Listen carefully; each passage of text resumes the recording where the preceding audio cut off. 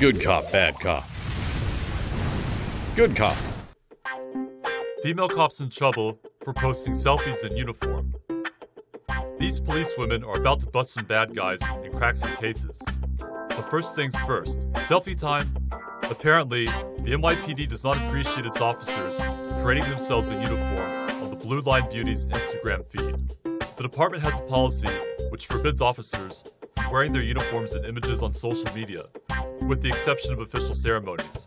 An NYPD spokesman said the rule is, quote, intended to protect officers from divulging identifying information on social media sites that may endanger officer safety.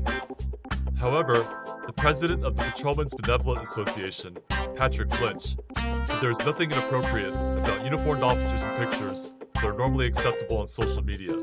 At least 6 naughty officers are facing 10-day suspensions. What do you think?